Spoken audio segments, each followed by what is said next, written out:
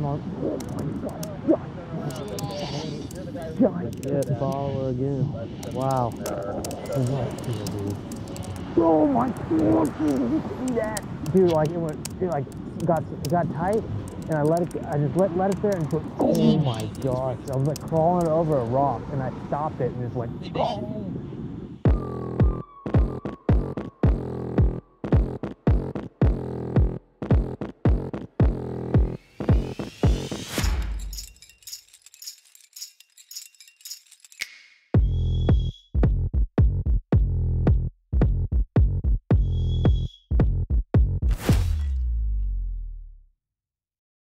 Every single cast with the big bait is, you're literally swinging for the fence on every cast. But after years and years and thousands, hundreds of thousands of casts of not catching a single thing, you really start to dial in those little angles. And angles are everything with swim bait fishing. It's got to look real. It's got to be real. That 10-year-old fish has got to be 100% convinced that that big giant piece of plastic is the real deal. If you're swinging all day long, it's easy to lose focus, so you really have to treat every single cast like you're gonna catch a 10-pounder. Because when that fish actually bites, you have to be ready for it. So many guys make mistakes of, reeling it too fast, and you just simply don't get the bites if it's not in that strike zone, if it's not in that area where that giant fish lives for extended periods of time. It's got to look real down there. So with every turn of that handle, every time you're just reeling in slowly and slowly and slowly, and the clock is ticking and ticking on, on that tournament clock, you just got to tell yourself the very next cast could be the one.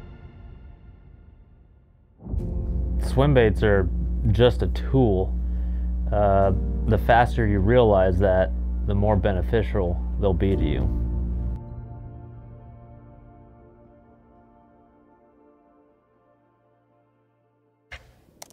There's no excuses, Johnny. I mean, I can see plenty good with this. Legit follower again. Wow. So no more talking and more doing. All right, Johnny. Damn, dude. Oh my gosh, that's a tank. Please bite. Oh my gosh, I got hammered, dude. Come on, Huddleston. Hang in there, Johnny. Hang in there.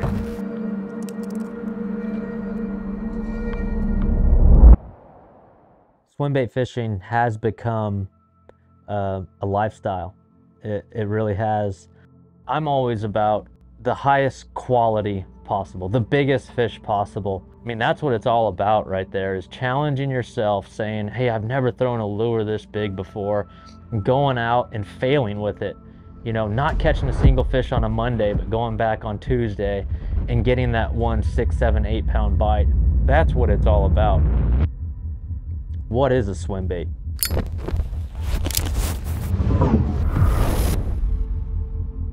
To me, it's not a game of inches. It's not a style of a tail or how many joints a bait has. A swim bait to me is successfully imitating the biggest bait fish in your body of water. When you're just a elite fish, a giant point hogging bully, you eat larger than normal things. And that's what a swim bait is.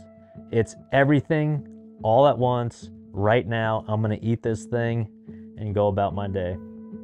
It's really a diverse time in swim bait fishing. You got your wedge tails. You've got boot tails. You've got glide baits. You've got crank downs. You've got multi-jointed swim baits.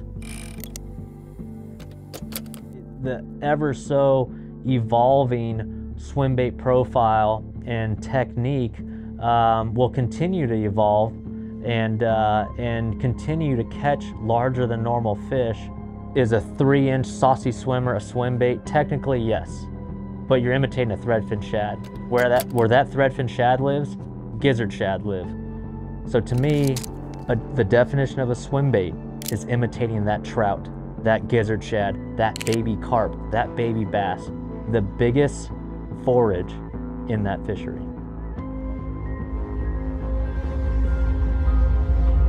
Back in my early years, you know, throwing the big plastic, it was a cool thing to do. In the early 2000s, I mean, there were only a few guys throwing it in Northern California. We were kind of following the lead of those SoCal boys, but you know, it was the cool thing to do back then. It really was. You know, I was getting tired of the jig flipping on the Delta. I wanted something new.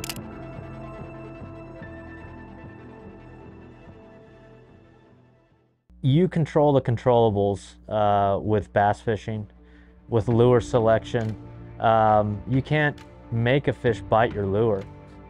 You could only be in the mental headspace and prepare yourself for that fish to bite this giant piece of plastic. It's risky, but it's a calculated risk. There's this whole culture of swim bait fishermen. They're from all over the country. A lot of them are from Southern California. We've got a bunch in Northern California. There's these little underground groups in Texas. All those musky guys up north have dipped into the 5 and 6 pound largemouth. There's this society of big bait throwers who are all committed just to get that one bite. I mean, there's something special about that whole process. Selecting the swim bait, challenging yourself as an angler, knowing you're not going to get the bites, going for the quality and not the quantity. Those guys have got it figured out. For those watching and listening, once you get that bite, that first bite on a true swim bait, it is so addicting, because every single time when they bite it, they mean it. And it's never a, man, did that fish just bite my swim bait? Maybe I should set the hook. I mean, they absolutely every single time, and that's addicting. Gosh, it doesn't feel that big. Oh my gosh, dude, smallmouth. Look at this smallmouth, dude. Oh! Absolutely crushed it, man. Oh, dude, you make 120 casts, and on the 121st cast, surprise smallmouth on a big swimmer. That is awesome.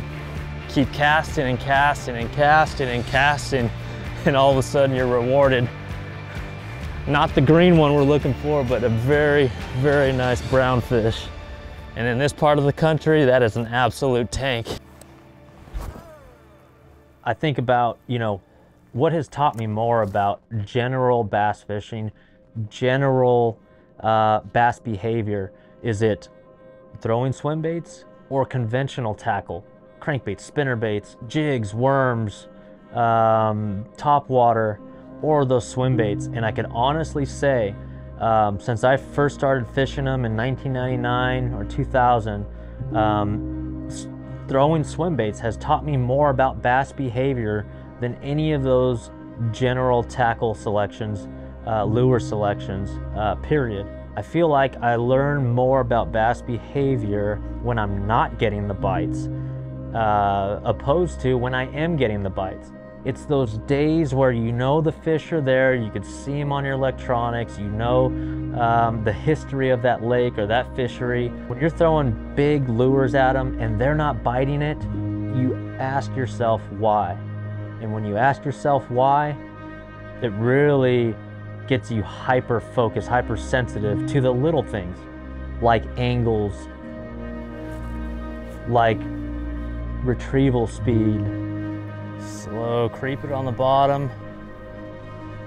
Colors.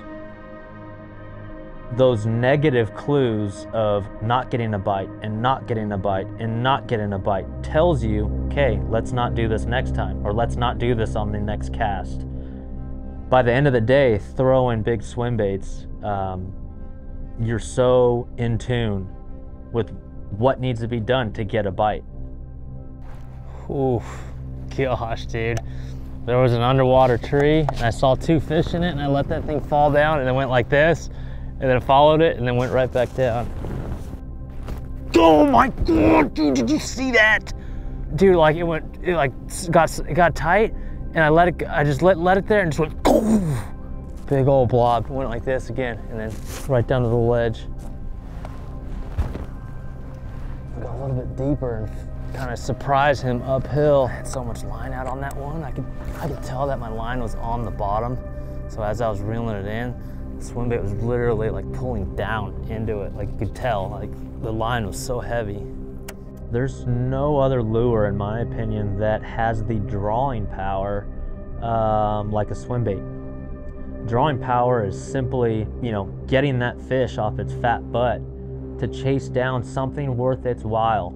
Profile, color, sound, vibration, all those things combined in a swim bait package is drawing power. We're talking about 6+ pound fish here generally. That's a big, fat, lazy fish. When you throw that big, giant profile in that clearer water, that drawing power, 12, 15, 20, sometimes 30 feet, that fish will swim out just to get that giant profile. So, you know, when someone says, oh, you're tying that giant shoe on and, you know, you're gonna catch the biggest fish in the lake, it's not really about that. Again, it's about imitating that biggest forage in the lake. And once you understand that, you've got a leg up on the competition. You've got a leg up on the rest of the guys throwing larger than normal baits. Looks good. Got him, big one, giant. Oh, come on, baby. Oh, oh, come here, come here, come here, come here, come here, come here, yeah. Whoo, that's a big swim bait fish. That was awesome. Oh my gosh, dude. That's the thing about swim bait fishing right there. Johnny and I have been out like 4 days in a row here in Texas, cooling water temperatures. It only takes that one cast right there and that one giant fish to make your week, man. That was awesome. I get bored of conventional lures, man, I really do. Fishing all these years and competing all these years on tour, it's just like a relationship, right? You gotta keep that spark alive. And if you're not challenging yourself every single day on the water, in any form, whatever lure selection, but for me it's swim bait fishing, it goes stale and you get bored. Believe it or not, you get bored of fishing, or I've gotten bored of fishing. So I always like to broaden my swim bait approach, broaden my swim bait selection. I'm constantly learning from those boys out in California, you know, those golden shiner guys down in Florida. I'm constantly trying to learn and apply those new techniques and swim baits just to keep it fresh. It's not as complicated as you would think. I grew up fishing a 7.5 foot flipping stick, 20-pound test monofilament, and an Osprey swim bait or a Huddleston swim bait, and just throwing it and just trying to learn and trying to get that positive and negative feedback and know what to do and what not to do. Yes, be prepared when that 10-pounder bites. You don't want any heartbreaks with equipment, but it doesn't have to be, you know, that out of this world. Swim baits work from California to Florida, up to New York, all the way back down to South Texas.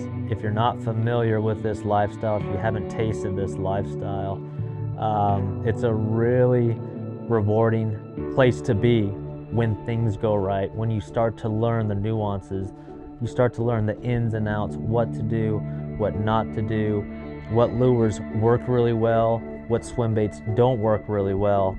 When you figure all that out, it's just a giant journey. And when you start to get to the top of that journey, you really get knocked right back down and humbled with all the attempts of trying to catch this trophy fish.